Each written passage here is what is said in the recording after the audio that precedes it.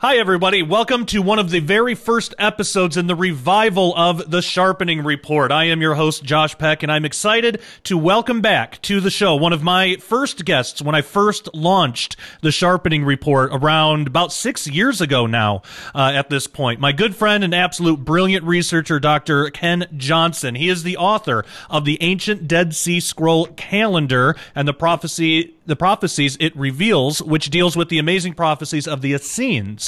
And that's going to be the topic of tonight's show. And then we have a little bit of extra later on for members, and we're excited about that as well. But we'll get to that when we get to that. Ken, glad to have you back on the show. How are you doing?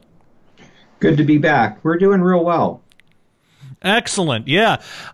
So the last time that we were able to talk, it's been a while. It was before the world kind of turned upside down with all of the the riots and the COVID stuff, and it's basically just a different world that we're living in now. And I think that when we look at what the Essenes saw in ages, which we'll get to that, I think that might help explain some of it, which is one of the most exciting things to me. But before we really get into the meat of today's topic, for those who might not be familiar, can you give the audience a bit of your background? Because you're not just some guy online with an opinion. You actually work firsthand with some of these Dead Sea Scrolls. You're involved in translation work even. Can you tell us a little bit about your background and what you do with the Dead Sea Scrolls? Sure. Basically, I went to seminary, was able to study Hebrew and look at a lot of different things, a lot of different scrolls as we had at the time. And I've been translating. I started off looking at what the church fathers taught, the ones that were the disciples of the apostles, to try to get more information about just the patterns, the history, the idioms, things like that. And then in 1996, the theology part of what the Essenes believed and taught was finally released to the public. And so it's only been around about 20 years. But it's really interesting to look at that and see what they teach and how it compares with the New Testament.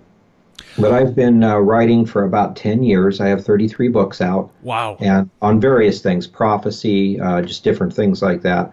But these days we're focusing on the Dead Sea Scrolls, trying to do the translations, prophecy from them, history, theology. Man, that's absolutely fantastic. I have been, the past few days especially, I have just been binge watching your channel, and it's some of the most interesting things that I've ever heard, and it really helps put into perspective what was going on in the time of Jesus and before, and how that relates to the age of grace today. So broadly, and then we can get into some specifics later, because there's a lot of really fascinating things, but just broadly, when we talk about the Dead Sea Scrolls, we know that they were held by the Essenes. Who were the Essenes? The Essenes were the followers of the Zadok priests. And the way that works is you had to be descendant of Aaron to be a high priest. Later on, you had to, actually it starts with Levi. And then when Aaron came along, you had to be a descendant of Aaron. And then later on, the Lord spoke through Solomon, made it a descendant of Zadok. So the Zadoks are the priests of Jerusalem. You and I don't sacrifice animals and stuff like that, but they did, and they had to do the law of Moses perfectly until the coming of Messiah. So that's basically, in a nutshell, who the Essenes are, their followers, things like that. So what is the history here? Now, how did the Essenes come to be? Because we have, it's kind of like we have the end of the Old Testament. Everything seems to make sense. Everything's good. Then the New Testament begins, and there's Pharisees and Sadducees, and everything's all different. What happened in that time period between the Old and New Testament? What's the history of the Essenes? Well, briefly, we have 400 years. And about the only thing we knew about it is what the Talmud says, which that's the Pharisee version of history. And they didn't really lie to us. They just didn't tell us everything. They made it look a certain way. And we just assumed that what it says, unless it contradicts the New Testament, that it's probably correct. The calendar and their traditions and different things like that. But then when the Dead Sea Scroll theology was published in 91 or 96, somewhere in there, they tell a different story. Their story is that God spoke and has always had prophets and has always had a system and a calendar and certain prophecies. And the Jews have always been followers of that theology. But then it was prophesied that right before Messiah come, the 200 to 300 years before, they would apostatize and just go mad, basically. And so they said that's exactly what happened, and that's how the Pharisees and the Sadducees formed. So it's interesting. You'd look at that and think, well, it's two separate factions. But as a Christian, I believe the New Testament. So the New Testament tells me what happened. So now I take New Testament theology and history, and I go back and I compare it to the Essenes, Pharisees, and Sadducees, and I can see that the Essenes had it correct all the time. The Essenes believed, and they taught, that you have to interpret the Old Testament by the writings of the patriarchs. Those are like a last will and testament written from Adam through Aaron. And the Pharisees said, well, that was true, but those writings are gone. And so you have to interpret it by the oral Torah. And so when you look at the differences, the Essenes said, okay, here's the deal. We have a sin nature because of what Adam did. The Messiah is supposed to come and die for our sins, and that reconciles us to God. The date when he comes will be 32 AD. It's one Shemitah after the 9th Jubilee of their age, is on their calendar. And they talk about how the Pharisees would apostatize. There's going to be a virgin birth. The Messiah is God incarnate. He's not an angel. He's not just a man. He's not going to free you from the Romans. He's going to free us to have a relationship with God. And the Sadducees and the Pharisees said, no, the Messiah is just some guy that's a general that bumps Rome off and gives us authority, and that takes place. And so you have this dichotomy. But all the prophecies given in the Dead Sea Scrolls either agree with our interpretation of the Bible prophecies, or they're extra-biblical prophecies that we have found actually took place. That's amazing. In the New Testament, we read a lot about, the Pharisees. There's a little bit about the Sadducees there as well. Why aren't the Essenes mentioned?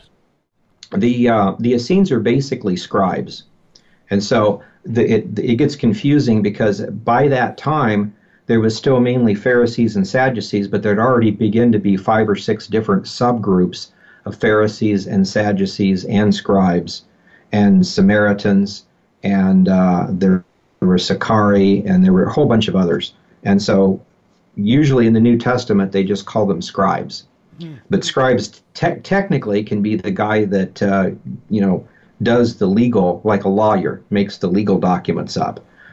They also copy scripture. So there's some of them that are non-sectarian. We're just Jews, leave us alone. We just copy scripture. And then there are others that keep the temple library. And so they tell a fantastic story, history of how they got started and how everything happened. And there's actually quite a bit of information now. The 400 years are not silent anymore. Oh, yeah. Tell us about that. Well, what's really interesting is the fact that the way they detail prophecy and history, they basically said that it all started with when the Greeks took over the kingdom, and then the Greek Empire split, and Israel was owned basically by either Egypt or Syria, Egypt or Syria, Egypt or Syria. And it kept going 11 times like that throughout the ages. Egypt was pretty good to them. It's like, we're polytheists, we worship anything, you can have a temple, we don't care, everything's cool. And so the Seleucid Empire, though, to the north, the Syrian Empire said, no, you have to be Greek, you have to worship our gods, you have to use our calendar, use our money, everything has to be done right. And we remember Antiochus Epiphanes coming in, and he said, you have to get rid of Judaism completely, I will kill every last one of you. And then the Maccabees rose up and said, no, we will not. Well, what happens is after Antiochus died, the new Silurian king said, I really don't care about religion. I just want money. Okay? So you use our money and our calendar to pay it on time and do whatever you want to in your temple. That's fine with us. And the Maccabees considered that a major victory. We've won. And the Zadok priest said, well, no, because you've got to use the right calendar. The law says if you mess up the Yom Kippur ritual, for instance, you go in there unprepared, do the ritual wrong, you're dead. Well, one way you can do it wrong is to do it on the wrong day. You just have to follow the calendar properly.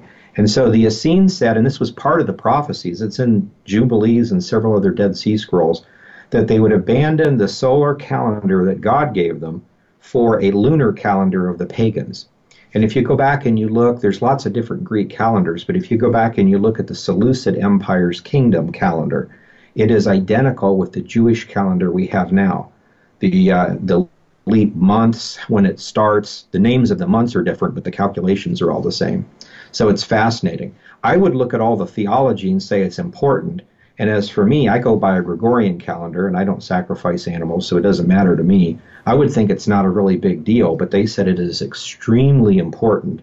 You understand the calendar. And now that I understand it, I understand why. There are extra prophecies and more important things in the calendar itself. That's fascinating. So after this split happened, the Essenes settled in Qumran. What were they doing after that? What was like their daily life like in their community from that time up to the time of Jesus? Well, they were keeping the rituals as they were supposed to. And see, this is the difference between a Zadok priest and just regular Essenes. Just like a regular temple priest would be at home, he was supposed to get married and supposed to have a child to carry on the lineage. But women and children don't go into the temple. And so that's why you don't have very few people buried in Qumran, and the ones that are there are only priests. But they would go there, do the rituals, switch off like they're supposed to. They had the 24 courses mapped out, and then they would go home to their people. And sometimes they had businesses and kids and wives and all that stuff. So it's a little bit of a misnomer. A lot of people think the Essenes were not married. They were vegetarians, all this kind of stuff. No, they were following the law of Moses. But they said some of the prophecies, for instance, is that the Holy Spirit would allow them to go out in the wilderness somewhere, and he'd show them. They're supposed to take the temple library, all of the scrolls, and there's a public canon. That's what we know as the Old Testament.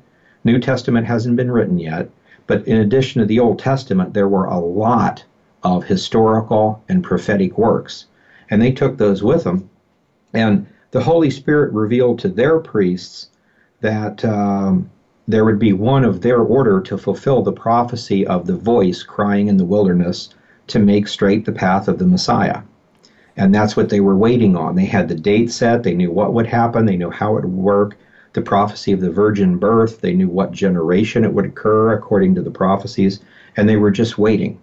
And then when you go back to like the Church Father Hippolytus, he actually has a record of the school of the prophets from the time of Moses up until the time they became Christian.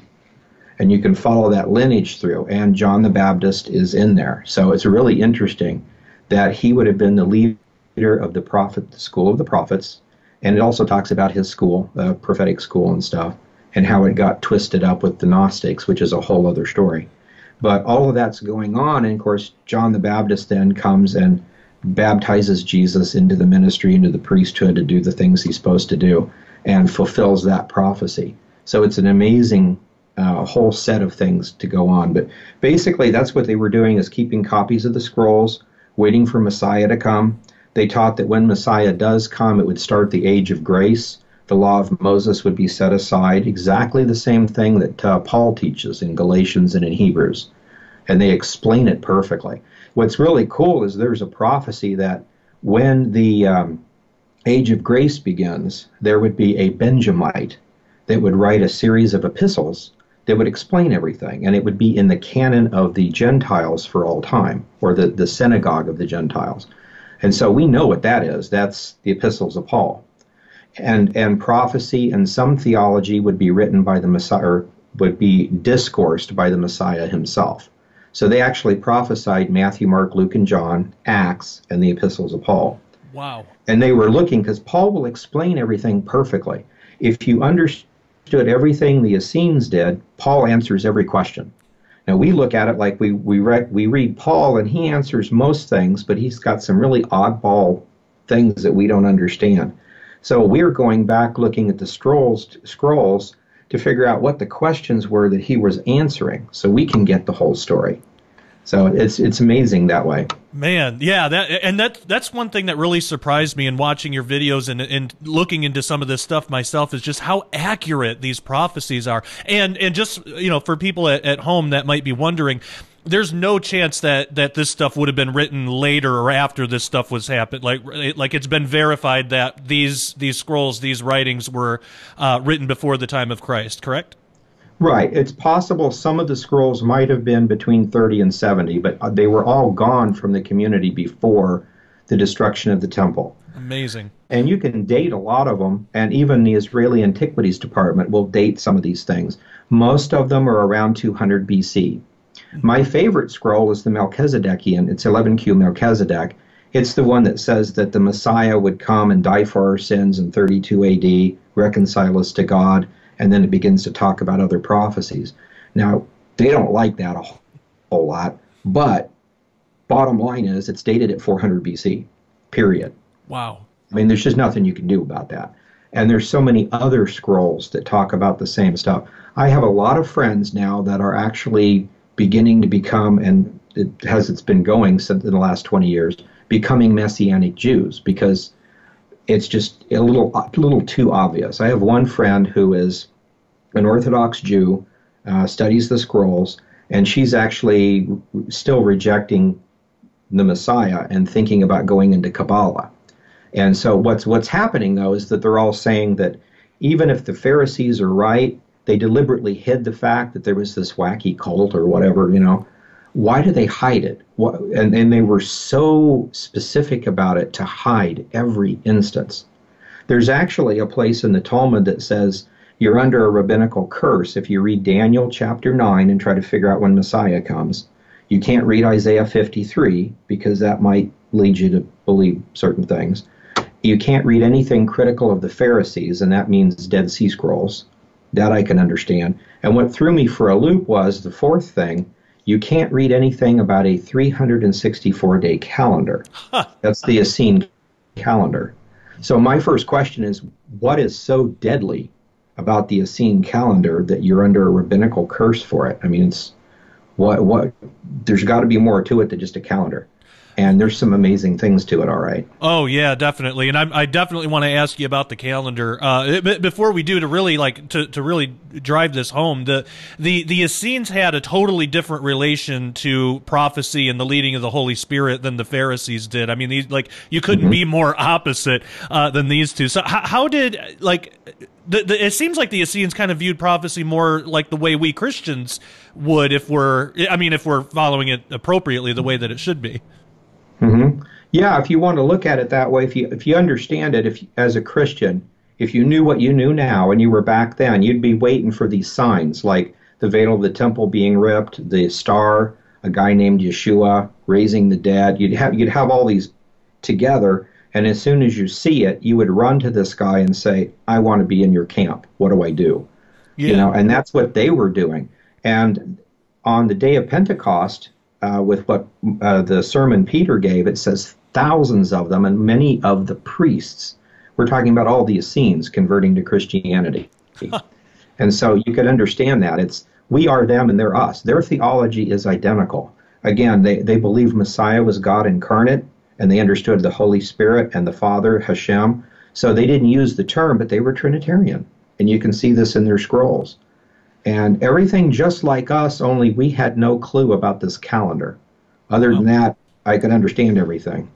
That's amazing. We also read about the school of the prophets and Elijah. So what happened with the school of the prophets? How does that relate to the Essenes? The school of the prophets could go anywhere and do anything, but they were protected by the Zadok priests, and some of the priests were prophets and some weren't. So. But there would always be somebody filled with the Holy Spirit leading the school of the prophets. And usually they would write prophetical texts. And so Gad, Nathan, Ahijah, Shemaiah, Iddo, Elijah, they all wrote these things. And these things are kept in the temple library. And one of the prophecies given by Elijah was that there should be a public canon. And so that's what we have. It's just the 39 books. What's in there, the prophecies that are in there have some sort of a bearing on the end time of our age. And if it's a localized prophecy, it may not necessarily put in there. So there's a lot of extra prophecies, a lot of extra history, that kind of stuff. But the school of the prophets continued and then went with them to Qumran is where that's going to be. They called it Damascus. They called it Second Damascus. And there's the Damascus covenant, which you enter into if you accept Messiah when he comes. And so they use a lot of different language, but it's the same kind of stuff. But it continued up until the time of John the Baptist, and then we see Agabus in the New Testament. He was coming down from Antioch with a school of prophets or a group of prophets. And so according to the church fathers, it passed from there to Agabus. Agabus was still Jewish, went from Agabus to Quintinius, and then to someone else. And that's about the last we have of it. But the church fathers always talk about now you have to be a Christian in order to have the prophetical gifts, which Jew or Gentile, you just have to believe in Messiah. So it fits perfectly with New Testament theology. Yeah, it really does. And so if I understood you right, because I want to ask about Jesus, but so you're saying that John the Baptist himself was an Essene or a Zadok priest? Is that correct? Yes, according to the records. Yeah, he was. The last few in the list talks about it goes to Zechariah, and then a guy named Joseph, not connected with Mary, some other guy. And then it goes to Caiaphas, officially. Somehow he bought it or took it over. And they were saying they don't recognize Caiaphas and Annas as being real priests because they were non-believers, flat out. They were just hired Roman people.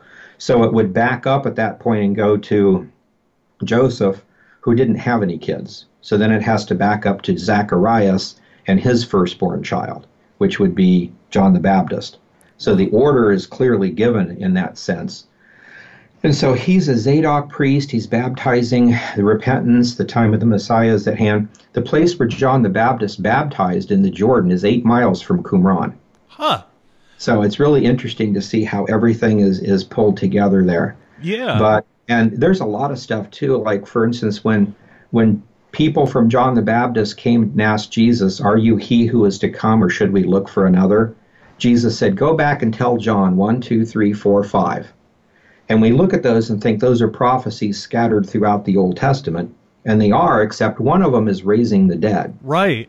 And there's no prophecy about the Messiah raising the dead in the Old Testament. But there is a Dead Sea Scroll called the Messianic Anthology, which lists the prophecies or the things Messiah would do when he comes. Those are all written in order. So Jesus was actually quoting the Messianic, a Dead Sea Scroll. So he's saying John is an Essene. He knows the prophecies. He's got the extra biblical scrolls. Go tell him I have fulfilled every one of the Messianic Anthology. And then ask him, am I the one? Wow. That's what they do. And it's really cool to see that now because it's like it's an exact quote. I mean, there's no doubt about it. So there's several little quotes like that throughout the scriptures. Man, yeah, and I saw the video. You've done a couple videos on that too, and it's mind-blowing stuff. So there's these 3 groups of people. Speaking of Jesus, there's these 3 groups of people in his time. There's basically there's Pharisees, Sadducees, Essenes, and it seems like they're grouped based kind of more on their beliefs, sort of like Christian denominations today. Now, I can't imagine that Jesus would be a Pharisee or a Sadducee. Would Jesus have been considered an Essene, or was he just something different? Yeah, actually, they talk about the Messiah as being the teacher of righteousness. And in the records, in their theology, they talk about the teacher of righteousness came to Qumran and taught them for a while. I mean, he's not the guy that learns. He's the guy that wrote everything that exists. They recognize him as God incarnate, so they accept him right off the bat. And there's actually a talk in some of the scrolls about how they had like Yom Kippur on a different day and stuff like that, and so the Pharisees would come and yell at them and things like that. And then it talks about how the high priest is the teacher of lies, actually had the teacher of righteousness, the Messiah, put to death, and this occurred 40 years before the destruction of the Jerusalem temple. Wow. So all these things are dated, so who we're talking about. I still have Jewish friends that say teacher of righteousness. That must be the guy that started the cult. Like, yeah, that died 40 years before the temple. Yeah, he's like 300 years old. Is that what you're saying? Just read the text. It tells you who they're talking about. But it's really fascinating to look at all that stuff. So yeah, they accepted Messiah. John was there. Jesus apparently went there and taught. And so it's pretty amazing. Wow. I got one more question before we get to the calendar. And I thought this was fascinating, too, because I think it's something that we can learn from today, that the Essenes even had some trouble in their own group, and we see that kind of repeated in Christianity today. Can you tell us about the three sort of subgroups of Essenes that they broke off due to some heretical teaching, and how we would find those familiar today? I mean, there's even historians that I've read that try to paint all of the Essenes based on, like, some of these heresies and say all the Essenes were like that. But there was like Gnostic stuff, but there was three specifically that we're kind of seeing crop up in Christianity today. People that you and I have both had to deal with from time to time. Can you tell us about that? Yeah, and that's probably why they recorded it, because a lot of these things repeat at the end of each age, the same kind of apostasy points. But the Essenes accepted Messiah, but there were three major breakoffs. That it's an excommunicatable offense. I don't think it's so much that you believe a certain thing, but you're ready to fight and die or kill for it. And that's, I don't care what you believe, you're gone. But there were three of them. One was what we call the party of the circumcision. And the basic teaching has always been, according to the Essenes, that Jews and Gentiles that are believers hang out together. You don't bother priests when they're on duty because they got to be ritually clean and all that stuff. But Gentiles ate non-kosher. They lived normal lives, even in the cities of Israel. And there's a lot we could say about that. But the party of the circumcision got confused. It started 3 generations into the Maccabean era. And they decided we need to make all Gentiles Jewish. So they got to all observe Jewish tradition. And then they changed it around again, and they said all Jews have to observe Levitical law, so we all got to do the priestly stuff. And you can see this because in the New Testament, they'll come and say to Jesus, why do your disciples not follow the tradition of the elders, and they eat, the food from on the Sabbath, and they don't wash their hands, and etc. Jesus could have said, because they're not priests, idiot. And he was more polite than that. It's like you're making void the word of God. But that's what he means. It's like, do you know the difference between a temple and a cornfield? I'm sorry. We're walking through a cornfield. They're not priests, and even if they were, they're not on duty. Why can't they eat corn? What is wrong with you? Well, it's the tradition of the elders. Yeah, that messes everything up. And they kill for it, and so this party of the circumcision comes back or infiltrates Christianity in Acts chapter 15. So today we have Messianic believers that believe it correctly. Gentiles do not, actually, no one has to follow the law of Moses, but they do because it's their tradition. They want to use it to witness to other people. Gentiles are not supposed to convert. They're supposed to stay Gentiles. It's got nothing to do with salvation. So that's a Messianic believer. And then we have Hebrew roots people that would say, no, it's important that all people convert and follow the law of Moses. And that's specifically forbidden, even in like Exodus. It makes it very, very clear. So that's one group. And they became the Zealots and the Sicarii. And those are the people that would kill you if you didn't follow their way of looking at it. It's like the scrolls say all of Israel was walking in madness in those days. The other one is that they were... we call it hyper-idolatry or pan-Babylonian. Everything is pagan. Mm-hmm. And the idea is that these guys would not even handle coins because on the coin is a picture of an emperor who's supposed to be God, or maybe Zeus is on there. So that means this is an idol. No, it's a coin, But they're just like, they just go nuts with this stuff. And we have the same thing. People will say Christmas trees are pagan because they're Asherah trees. And we have documents now that tell you exactly what an Asherah tree is, and it's not a Christmas tree. Mm-hmm. So it's like, just do the research and all. But basically, if it is pagan, you and I are supposed to destroy it if we get, if we can buy it or whatever, we're supposed to get rid of all idols. But decorations are not idols. And there's a document called the Avodah Zarah that clearly explains that. But anyway, the Pan-Babylonians, let's see. Who was the other one? Let's see. Sacred Namers. Sacred Namers. Yeah, there was the other one. And these guys, they said you had to use certain names for God, and you had to use other titles for people, and you don't cross them.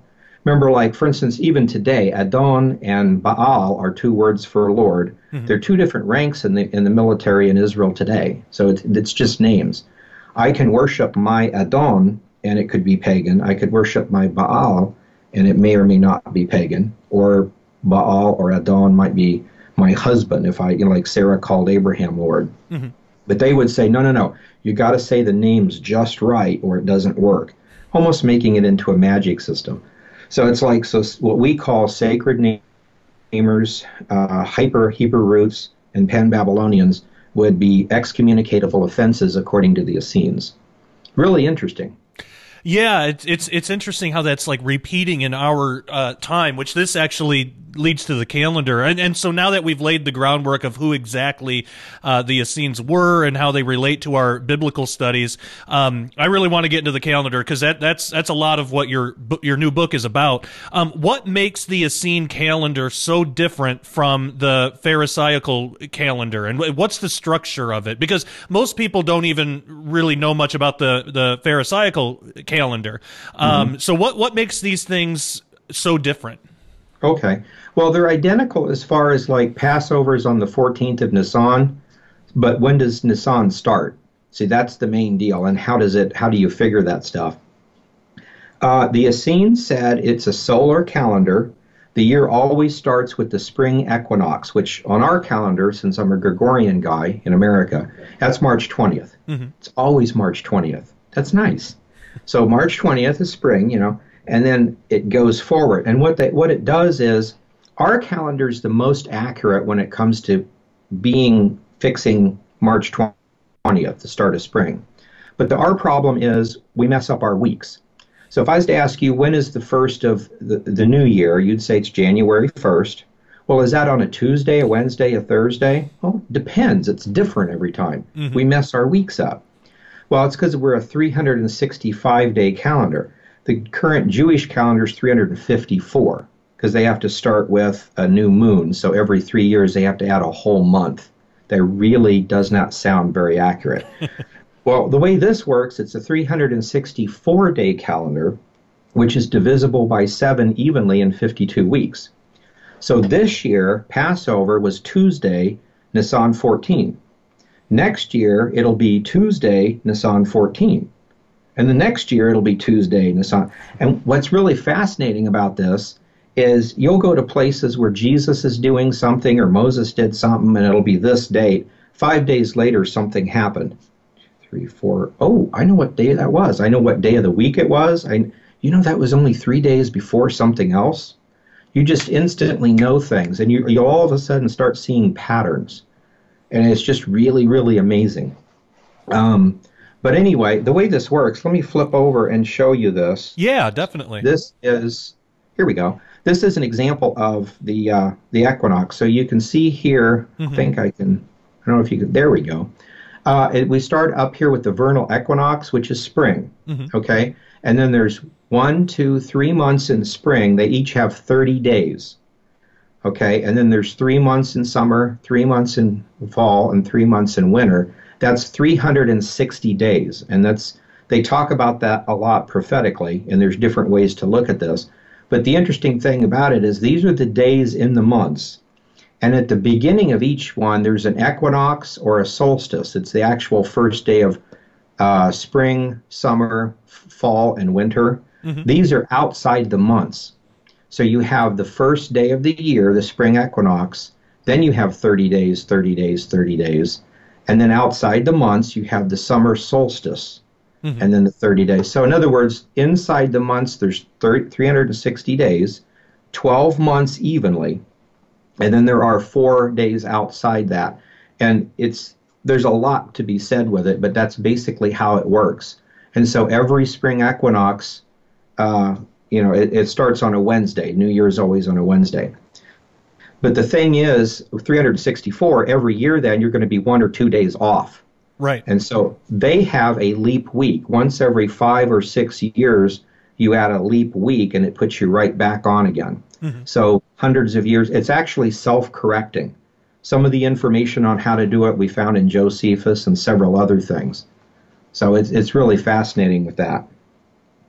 And it's amazing how simple it is too, because I've tried to look into even the current Orthodox Jewish calendar that they use, and I mean, I'm already bad at math anyway, but it's kind of a nightmare for me to try to figure out.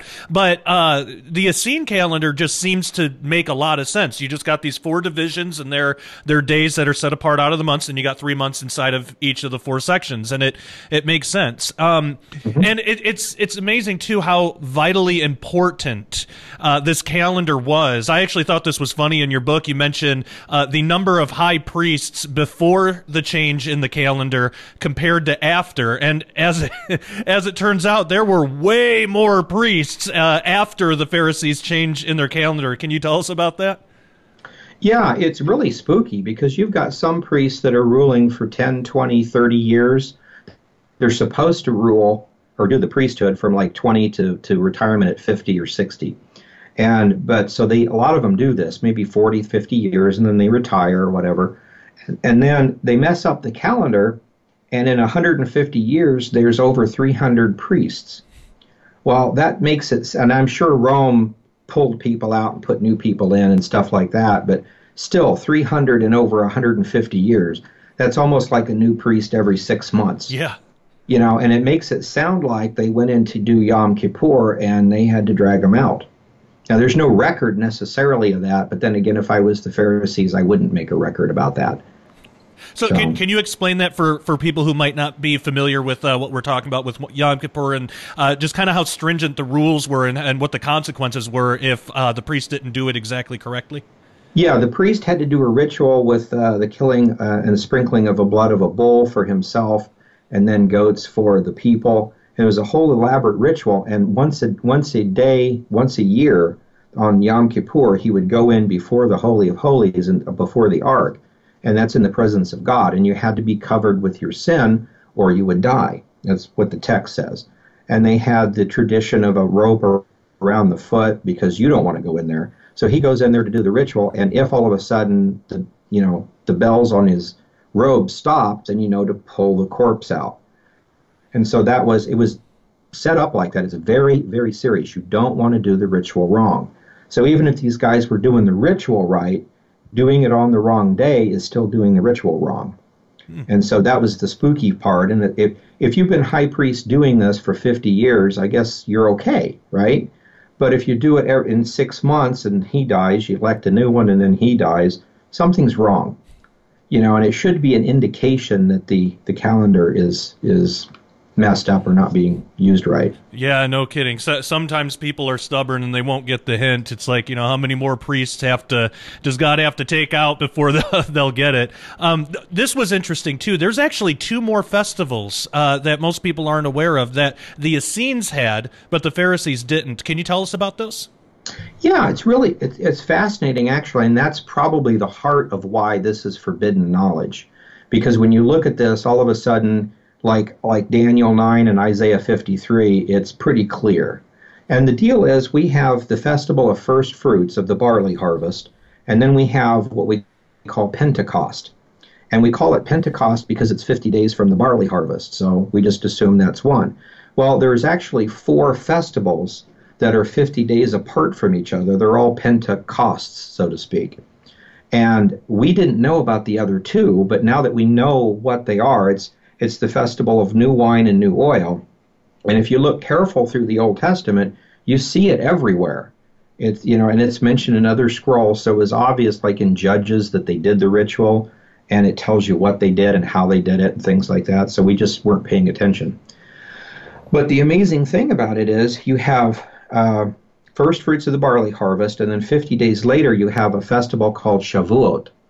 And they assume that means weeks because there's 49 weeks, or 7 weeks, which is 49 days. Then the next day is the 50th day. So that's probably how it got its name.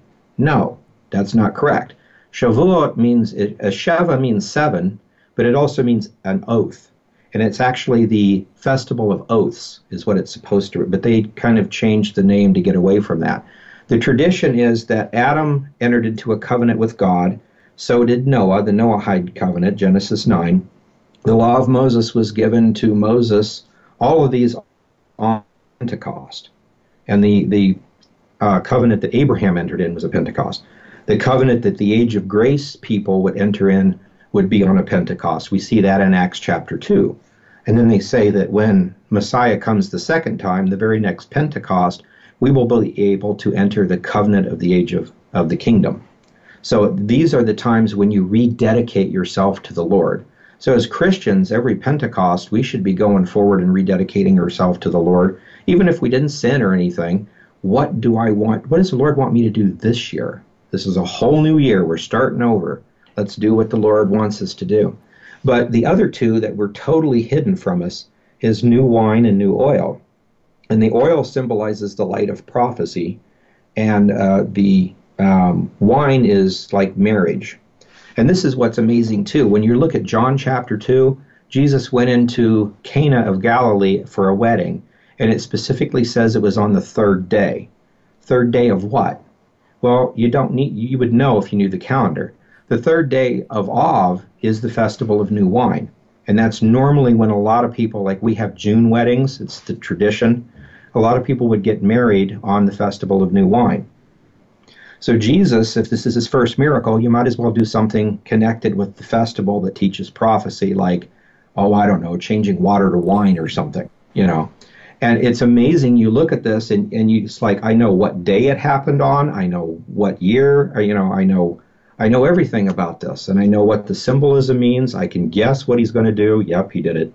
You know, it just shows you so much more just because we know the calendar. But think about this. If this is a whole thing put together, just basically the festival of barley teaches us on the new birth. You have a physical birth, you have to have a spiritual birth. So that's important, whatever that means, you know. Pentecost is entering into a covenant, and the covenant sign is the Holy Spirit coming upon you. So obviously the Holy Spirit's power. New wine symbolizes two people, two adults that are finally grown up and become mature, get together and reproduce. So this is two new people, Jews and Gentiles, coming together as one in the Messiah and creating a new man. That's what the ritual points to. And then the festival of oil talks about the light of prophecy. Prophecy is literal. It means exactly what it says. And if you agree to that, you're not Pharisaical or Sadducee. But all these together, that means we've entered a new age. And you know what? Pharisees don't get to tell me what to do anymore. I bet that's the problem, you know. So it's really interesting to see that, but to look at all these things together. You know, Peter says that you need to focus. We have a more sure word of prophecy, and you need to take heed to it until the day star dawns in your heart, the light of prophecy. So those are all references to the solar calendar, to the prophecy, to the lamp. And we've got a ton of parables about the weddings and the oil and the light and the lamps. And those are all connected with these things. So it's really fascinating. Yeah, definitely. You touched on this too. This was one of the most exciting things for me, about the four ages that the Essenes believed in, and how these ages were split into jubilees. And what can we learn about our current time by looking at what were the four ages, how were they split up, and where are we at? Well, there was supposed to be an age of chaos or an age of creation. And it's the first 2,000 years of human existence. And so it's from creation to whatever the 2000 marked, and that was the time of Abraham.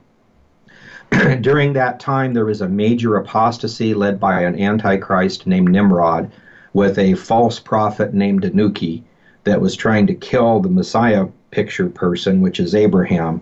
And Abraham succeeded in destroying the empire, slaughtering Chedorlaomer, fulfilling prophecies, at which time Melchizedek realized, yep, this is him, and anointed him.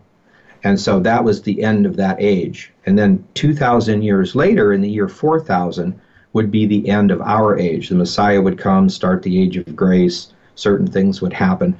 And then the Dead Sea Scrolls, like 11Q Melchizedek, will tell you exactly what year that was, period.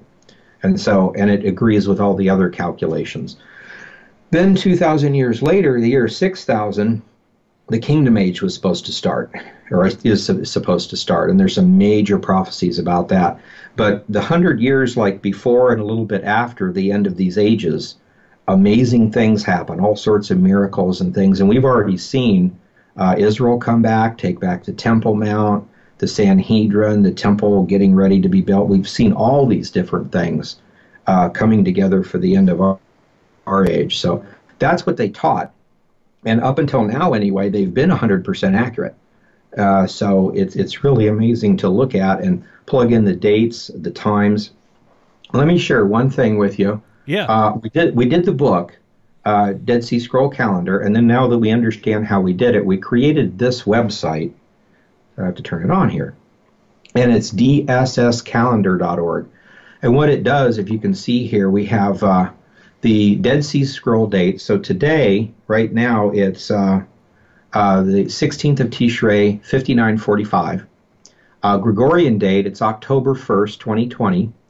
And weekday time, it's Thursday, 5:40 Israeli Standard Time. If I refresh this, it may be different. So, yeah, there we go. Anyway, so it's almost midnight over there. And then the Pharisee date, which is the normal Jewish date, it's Tishrei 13, 5781. And there's a whole section in the book, and you can see this in the Seder and other places. There's an entire history of how and why they changed the date, the year, because of Messiah, what they considered the false Messiah. There's a rabbi named Yoshi that did it. So all this stuff is documented in their histories, which is pretty amazing.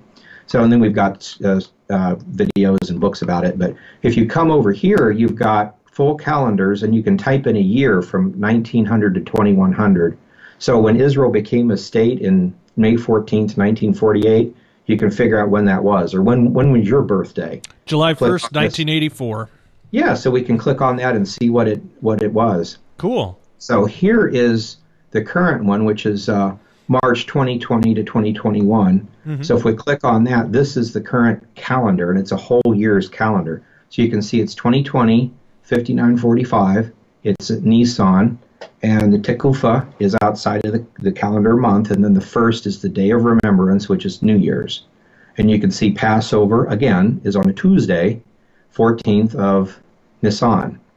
And it goes through. And there's a lot of interesting things on this. So if Jesus celebrated the Passover with his disciples that night on Tuesday night, and then the next day was hung on the cross and was taken down and put in the airtight tomb before the 15th, which is a high holy day, he's in the tomb Wednesday night, Thursday night, Friday night, Saturday, and he resurrects sometime Saturday night. Huh. Okay? And in the Gospels, they come Sunday morning, and he's already resurrected. So that explains the 3-day thing. Nuts. Yeah.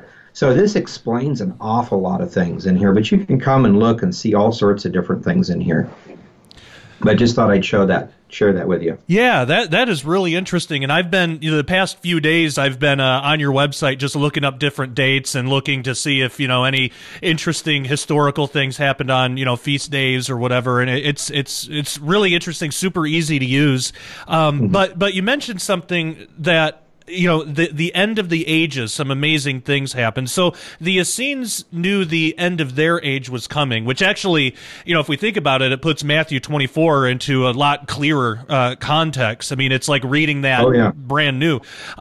And they knew that this a new age was about to start, but the actual year of it, it seems kind of difficult to pin down. It seems like we have like 32 AD or 75 AD as possibilities, or possibly sometimes one age begins before the previous one ends. How does all that work? What happened from 32 AD to 75 AD that actually ended that previous age, and how do we look at which one of those years would be the actual end of an age and the beginning of the next?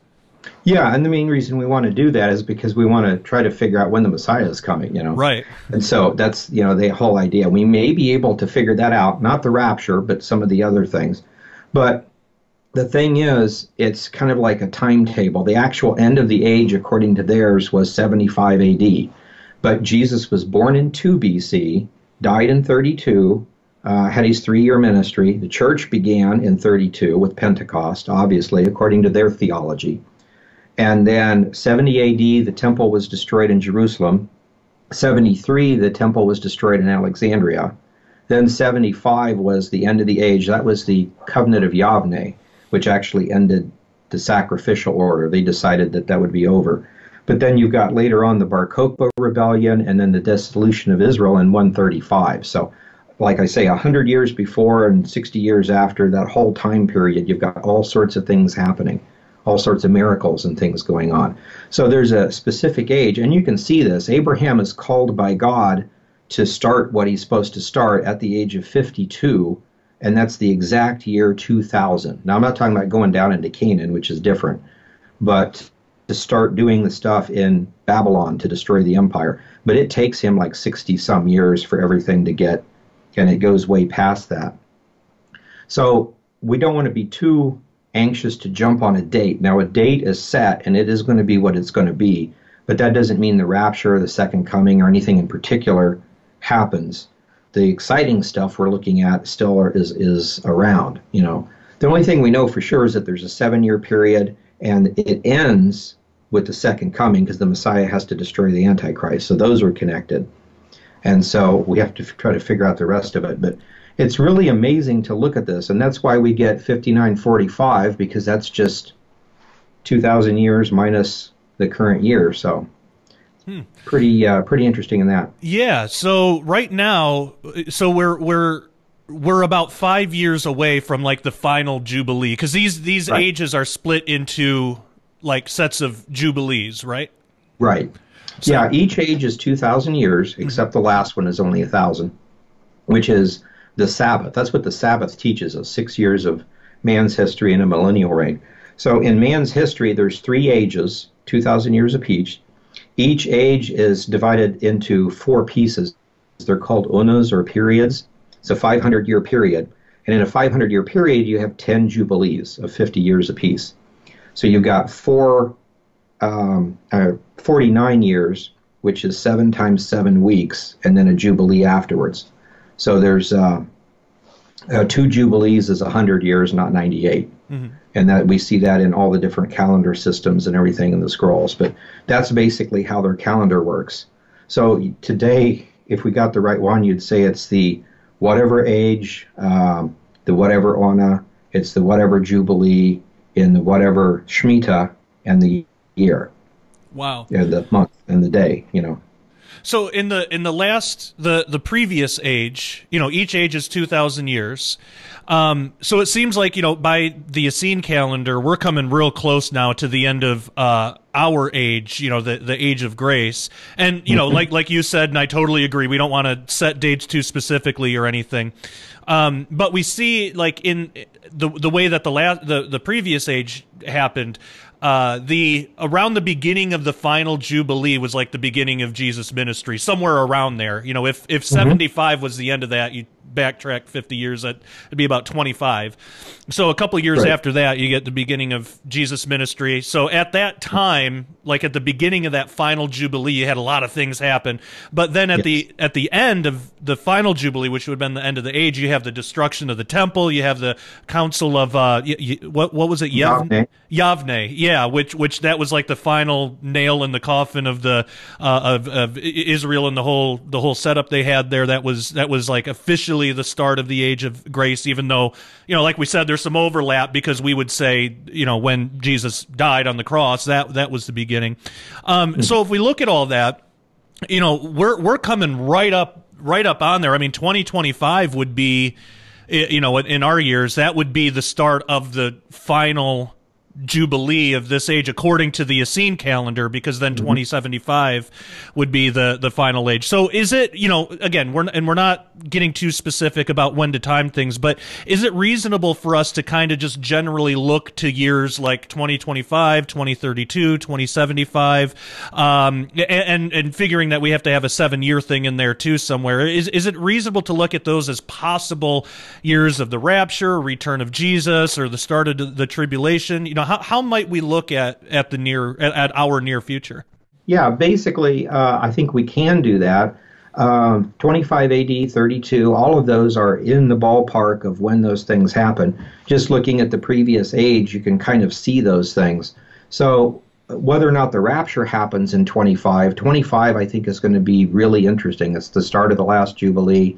We are going to see some major persecutions, I think. Maybe not necessarily here, but somewhere. we're going to see some major miracles and some major prophecies fulfilled. Maybe even in the next couple of years, but just looking at all that, there are some scrolls that talk about the different things like that. Like, for instance, in the end of their age, for the first coming, there's that 40-year period, and it talks about that being a period of persecution and repentance.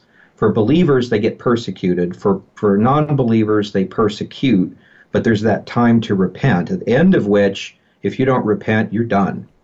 And the temple was destroyed and that kind of stuff. But it keeps talking about the 40-year period in their time period. And Abraham's time period, at the end of his age, it was larger. And there's two different scrolls that talk about at the end of the next age, the same thing's going to happen, and it's going to be a 7-year period. And it talks about a sign of someone with a mark on their forehead, and but it's fragmented. But just the fact that those things exist and they knew about them. 90% of the prophecies and everything is all about their time, first coming. But there's all these other things. So we can pull it together, and like I say, we've already seen some amazing things. We're going to see some amazing things in the near future.